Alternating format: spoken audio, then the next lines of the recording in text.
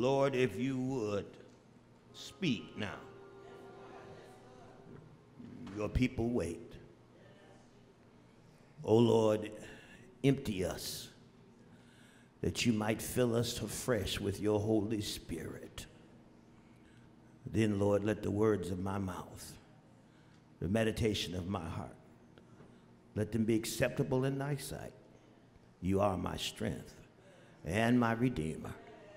In Jesus we pray. Amen. Certainly it is always a good thing when you have persons around you who understand the call of the Lord. And I just wanted to make this preface in case you sometimes see me and I look like I'm sleeping. My grandmother used to say something about every eye closed.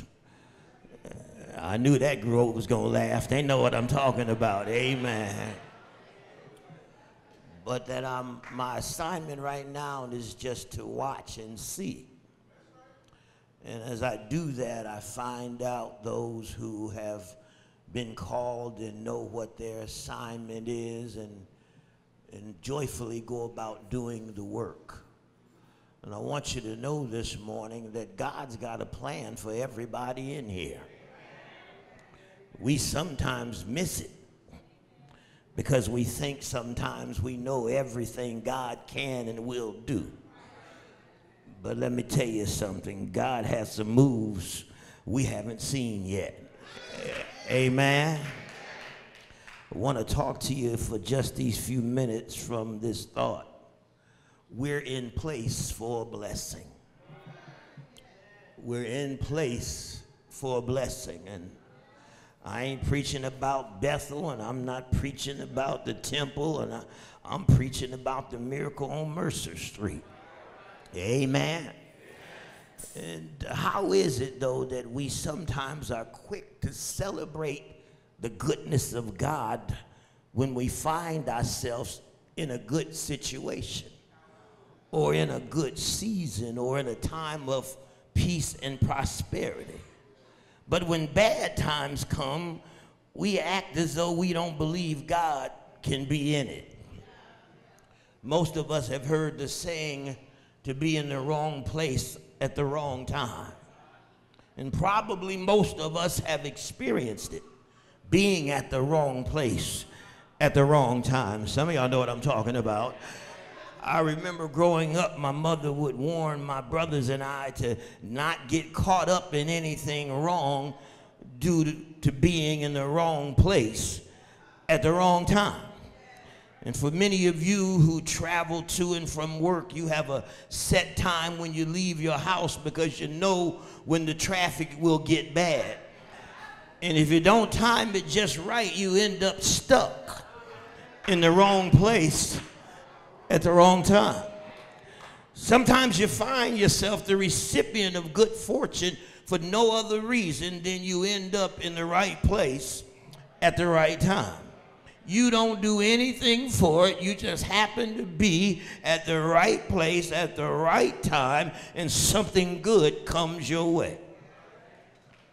The word this morning that was read for you lets us know that God can bless us where we are.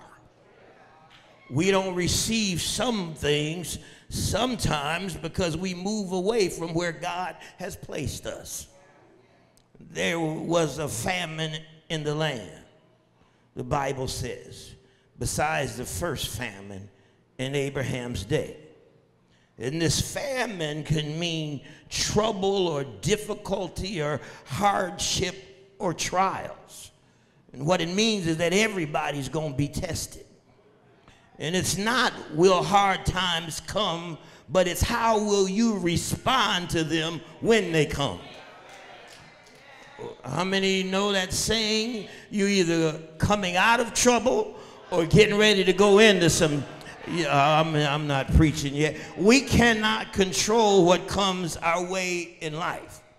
But how we respond to it will determine whether we go forward or go backwards. Growth is the product of active resistance. If we never experience resistance, we would never grow. We do not determine growth by what we avoid in life, but by what we overcome in life. Muscles only grow through pressure, and not just pressure, but resistance against that pressure. You see, without challenges and without tests, it would be impossible to measure your growth. And I find trouble does one of two things. It makes us more sensitive to God and more aware of our weakness and dependence upon God, or it makes us dull and insensitive and self-assertive.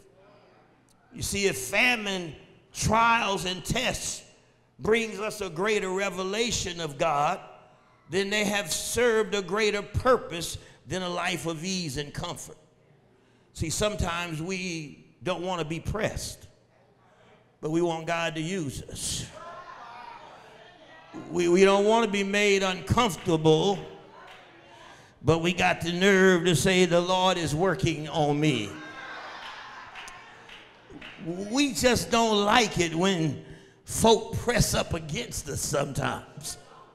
Yet we want to testify what the Lord has brought us through.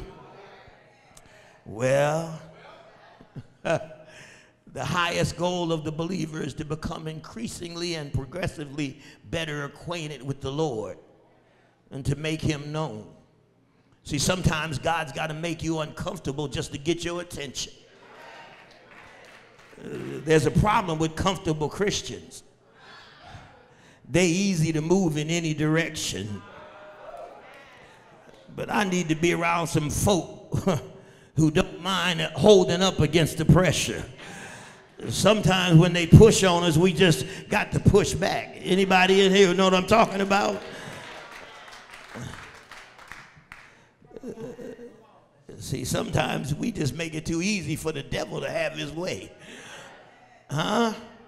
We sitting up with a remote control in our hand when we ought to have a Bible in our hands, and we wonder why hell's always breaking loose in our homes. You better be careful who you opening the door to. I'm just talking this morning. The greatest revelation of your life is hiding in the greatest trial of your life. The disciples understood it when they got in the midst of the storm. Come on. And they said it must be a ghost. But Jesus said, no, it's me. Huh? Come on. Or, you know, Paul and Silas in prison. Huh? Thought it was all over. But they decided to sing one last song. And look what happened. Chains started popping. Ground started shaking. Before you knew it, everybody in the prison was rocking just like John. Come on, somebody. Or don't ask Mary and Martha, because they'll tell you about being at the graveyard one day. Huh? When everybody had given up on their brother Lazarus. And Jesus showed up with a tear in his eye. You didn't know you could make God cry every now and then. The story goes that he had to call Lazarus by name. He said, Lazarus, 3 times. Somebody said if he had just told him to get up, everything would have got up out the grave. Y'all not with me yet? Oh, God, I'm just talking this morning. Oh, then there was the woman with the issue of blood. Y'all remember her, don't you? Spent all of her money. Come on now. Blue Cross and Blue Shield wouldn't help her no more. She used all of her little money up, all of her savings up. And everybody kept wondering, why don't you go sit down somewhere? But she had this profound statement. She said, if I can just touch the hem of his garment, I'll be made whole. Somebody in here know what I'm talking about. Oh, God, stop running from your trials and tests. I'm looking for some folk to run in the fire instead of running out of the fire. Christians ought to all be first responders. We ought to be the first one to run in when trouble comes. Tell somebody, I got the solution for your problem. Come on now. Tell them we put fires out and start new ones, huh? Oh, y'all don't want to go there today. Oh, God. But the word says Isaac sowed in that land. He broke through, y'all. He sowed his seed in time of famine with nothing to encourage his efforts except the promise from God that said, I will bless thee. You see, he had no evidence, but he had a whole lot of confidence. I would much rather be with a group of folk who don't know all the rules, but they just know when trouble comes, I've only got to call one name, and it's the name of Jesus. Leave me with the folk that don't know the whole word. They just kind of put a couple scriptures together. It's in there. It might not be where they said it was, but and they said Jesus paid it all. All to him I owe. It said, and Isaac dwelt in Gerar. That means it's a lodging place. Huh? Tells us that God can bless you anywhere. God is not limited or governed by the economy. It's nothing that goes on down here that God cannot adjust. Can I help somebody? You think that the one in the White House is calling the shots. Come on now, he might be giving you a headache, but don't you forget, you serve a true and living God. His term is never up. You can vote for whoever you want to vote for, but the day after the election, God will still be on the throne. Sometimes, my brothers and sisters, we miss the harvest. The blessing God has for us because we quit sowing in times of famine. Trouble comes, so we stop reading the word. We have a rough week, so, you know, it's Sunday. It's my day off, mother. I'm going to watch Jake's on the TV, and I get my church then, and I got to stay home and get myself together. And the truth of the matter is, if you leave home sometimes, maybe you'd find things coming together, but we stop our prayer life, we stop reading the words, we stop giving, we stop sowing, we stop serving, we stop working. But here Isaac sowed, come on y'all, in time of trouble. Huh? Many times at the point of our breakthrough, we break down.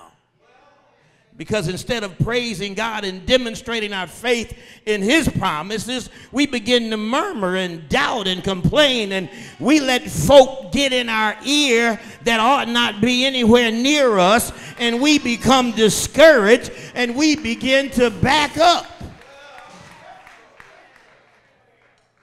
Oh, God, we often wonder why God is taking so long to fulfill his word to us. Most of the time, the reason is because we take so long getting into position for the blessing. Who told you you can be anywhere doing anything with anybody?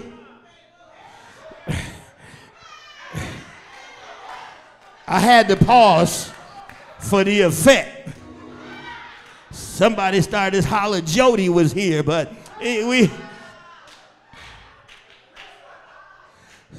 you got to be in the right place for God to bless you. God does not drop his blessings in the middle of confusion and in the middle of mess. You worried about who getting blessed and you're not getting blessed.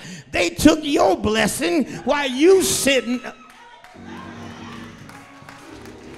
I'm going to give you this and take my seat. Y'all know I don't preach long. Oh, Jesus.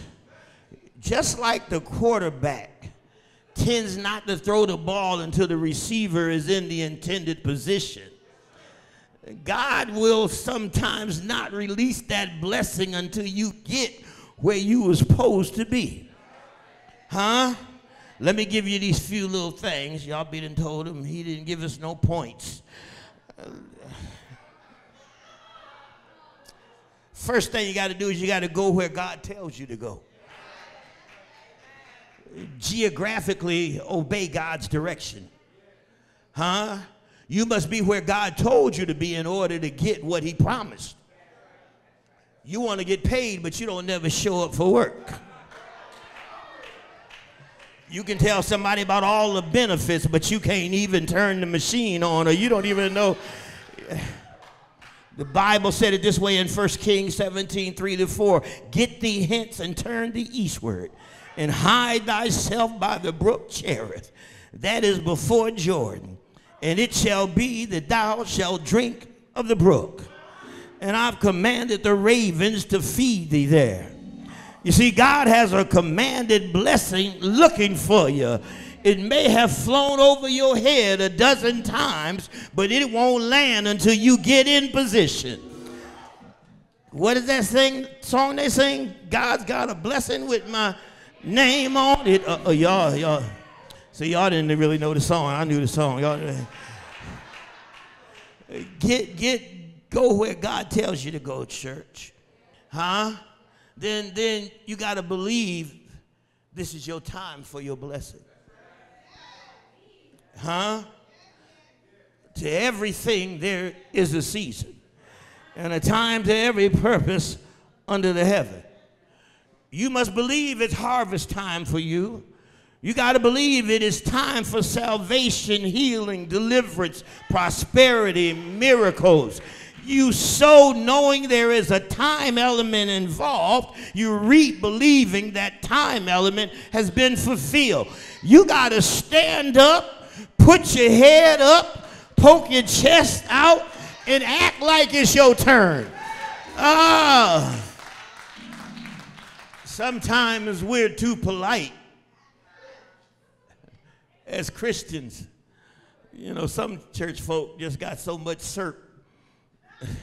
They slippery and sticky at the same time. I mean, come on now. When it's my time for my blessing, please don't be in the way. I would hate for you to tell somebody, you know, Pastor knocked folk down trying to get his, but I want my blessing. And when the Lord shows me it's time, it's time.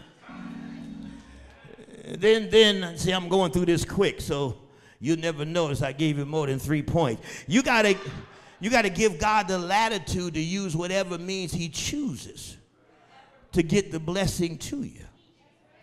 Huh? Jesus healed by many different methods.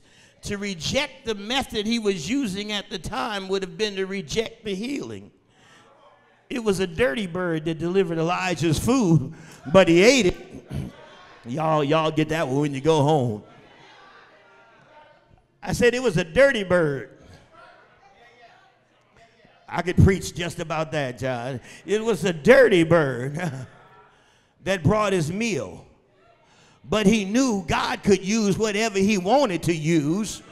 Hallelujah. And it would be for his good. Can I tell y'all, don't get caught up with what it looks like. If it's your blessing, get your blessing. I don't really care who brings it, just bring it. Oh, God. Then you must do what God says to do. Huh? Whatever he says, do it. Most folk miss the key to that first miracle at the wedding Cana of Galilee. Huh? God could have filled up whatever he wanted to fill up. He could have turned water into wine and wine into milk and the milk into something stronger than wine and on and on and on. But here is the truth. his mother spoke. He said, whatever he says do, do it. You want him to bless you? Do what he told you to do. You're tired of your body racked with pain? Do what he told you to do. Oh my God. Whether he tells you to dip 7 times, borrow empty vessels, not a few, make this valley full of ditches, take away the stone, fill the water pots, step into the Jordan, walk around the walls of Jericho, whatever he tells you to do. And then I'm done now. I'm really done. If you count, this is the 5th point, so you ain't got to tell on nobody. I'm telling on myself. Church, I believe you are in place to be blessed. So what you got to do, and this is the key point, and I'm going to leave you alone, you got to praise God as though you're already being blessed. Come on, somebody. This praise tells God you believe his word and that you refuse to be hemmed in by your circumstances. This kind of praise tells God I might be in prison, but my praise can still reach heaven. Are you hearing what I'm saying? Come on, somebody. You might be covered up in debt or sickness or family troubles, but your praise can break through and reach heaven. There are blessings that are yours by design, commanded blessings. God has divinely ordered them for you, but you're not going to get them till you get in position. I'm closing with this. There are people who have a call of God on their life and a degree of anointing, but they will never walk in the fullness of that anointing and manifestation of that call because they fail to put themselves in position for a blessing. Some folk won't submit themselves to a spiritual head. The anointing and power of God follows order. It flows down from the head. If you don't like what the head is doing, pray for the head, but keep your hands off the head. The Bible says, oh good God Almighty, touch not my anointing and do my prophet. Oh, y'all know that one. As you position yourself under a spiritual head, then the anointing, the blessing, the favor that is on that head will flow down to you. Is there anybody here? Hallelujah. God tells Isaac not to go down to Egypt. Don't you go to Camden. You go to Philly, don't you go back to Millville. Okay, I'm not going back. But so in the very place where I put you. When we obey God, we get ourselves in position for supernatural blessings. There is no devil, demon, imp. I'm not going to call the other names this first Sunday. That can block your blessing. If God promised it, he'll do just what he said. Stop running from dogs that got a bark and no teeth. Tell the devil, get behind me. Even if the devil is dressed for church, get behind.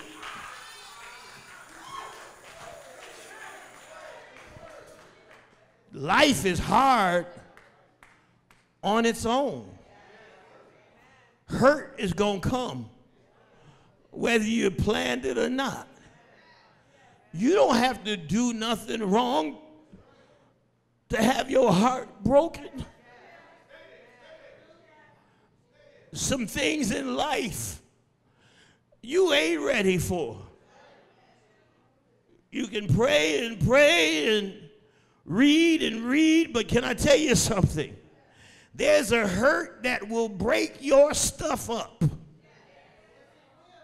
All the faith you could imagine having won't be enough. But that's when true believers plant our feet on the solid rock, and the rock is Jesus. Make up your mind, I'm not gonna be moved. I'm keeping my hand on the plow. Push me, pull me, do whatever you want. But until he cracks the sky, I'm gonna plant where he put me.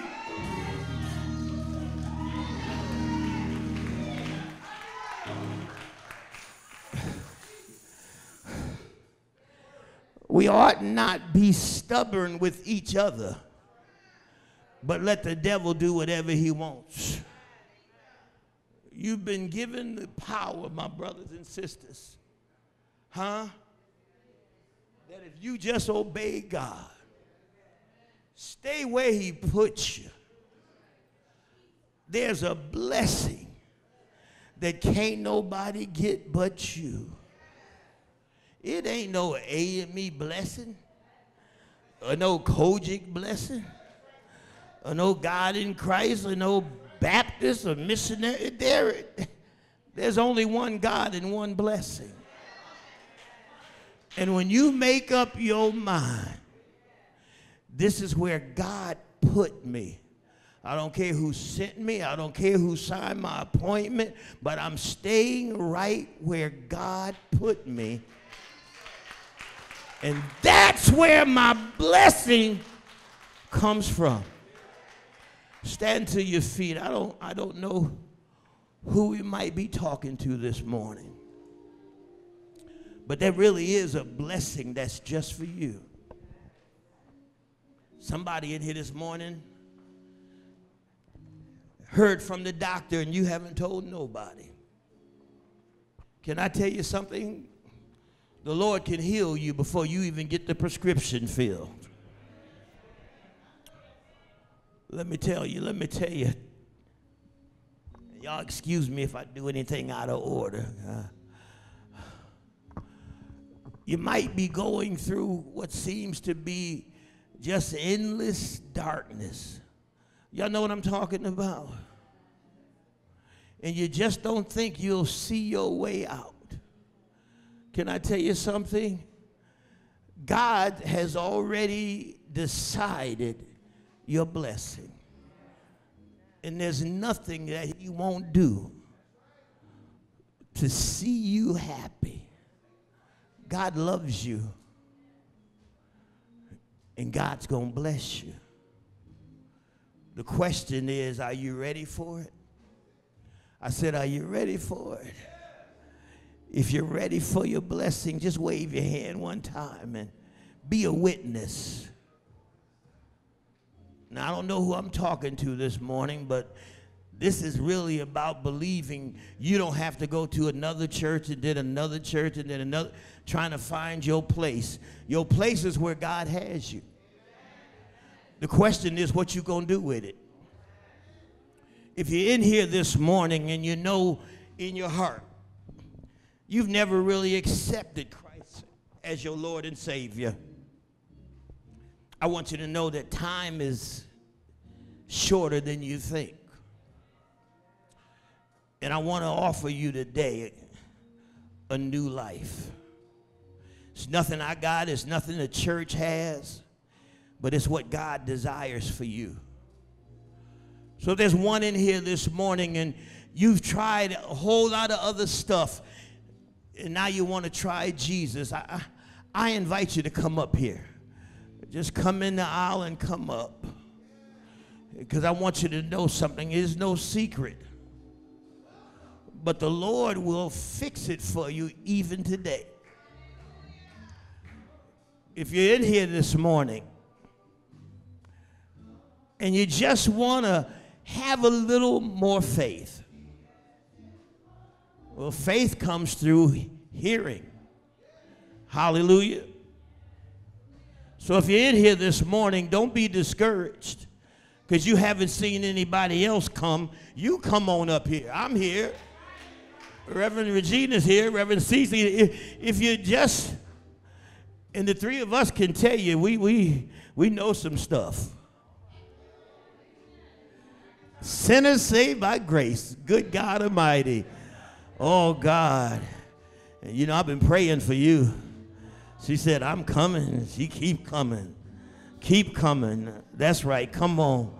Come on. That's right. Keep coming. I just believe there's some more folk back there, though, that, you just want to try. Praise God. All right. You came and now you brought your wife. There you go. I told y'all about bringing folks out the house. Who else is out here this morning? Come on. Somebody even came in this morning with a thought on their mind that when the preacher opens up the altar, I'm going to go and try to meet Jesus. Anyone in here this morning just want to try to meet Jesus? Come on. Praise God. Praise God.